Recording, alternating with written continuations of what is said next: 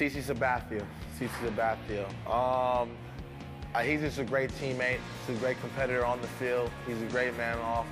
And me being from the Bay Area, he was the guy that I wanted to be like as far as being a left-handed pitcher and being African American. And he's set great bars and he's handled all the pressure well.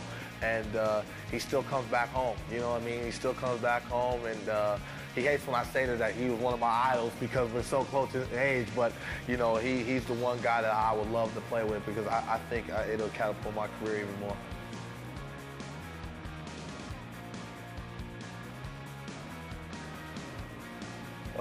It's not really a talent for me. I just see it and swing real hard.